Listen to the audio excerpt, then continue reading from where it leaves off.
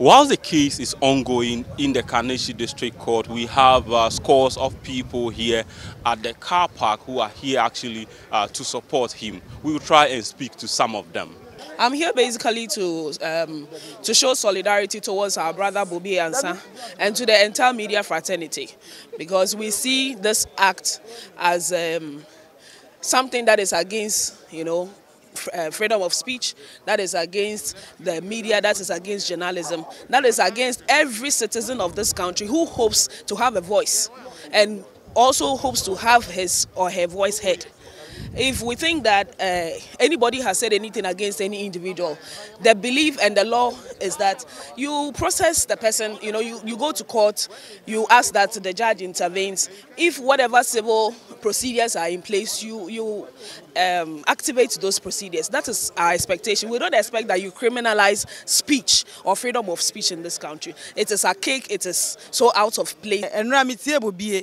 Your point and me die. I did hear me so me call social media musa. Trend say Bobie Ansah. Say Bobie Ansah. It's me friend guy be work as say Farouk what is say Bobie was saying I also what. And I'm saying there is some more striking force. It's me call and I'm sorry biare buy me buy so ampa. Ya che no ya bedi na chi anya me adom ye gya no. Be ne me ka che ne say ya money bill, sorry, ya money bill. The ya ka che ne say me money hwe na chi. I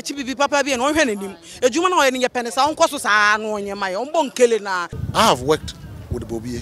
I mean, if you remember when Asempa started, I was together with Bobbie, and that's why I'm surprised. John Bodu should remember that. Samuel Oku should remember that. We're on that platform when Bobbie came to Accra to set up. And so, one, if not for freedom of the press, like people like you, he has been a personal friend. But again, to be able to allow you as journalists to function, it might not be Bobbie today. It could be you, and I'll be here. And but the leadership of my party will be here too. So that I can assure you that even if it's you, will come.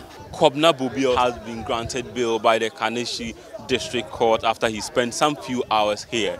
Let's get to speak to a member of the legal team, Eduji Tamaklo, to give us a brief of what happened in court and the nature of the case.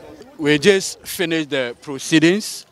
He has been granted bail, 2 sureties, 50,000 Ghana cedis, and so we'll start the bail execution process. The facts produced by the prosecution, they are saying that there had been a story done by him and 3 others, that the producers of the show, and it borders on the first lady and the second lady.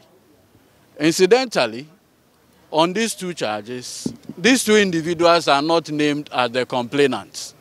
So our question is it that the police just stood up and started investigating, or somebody came to them that they should investigate this matter? Who exactly came to the police to investigate this matter? We want to know. It is always possible to get a story wrong. It is possible.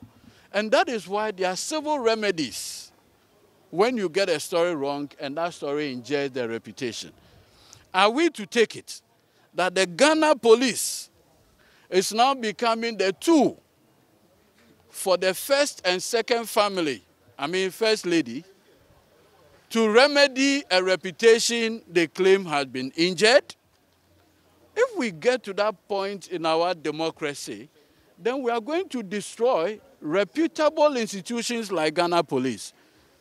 IGP Dampare, with the greatest respect to you, withdraw these charges and do yourself good.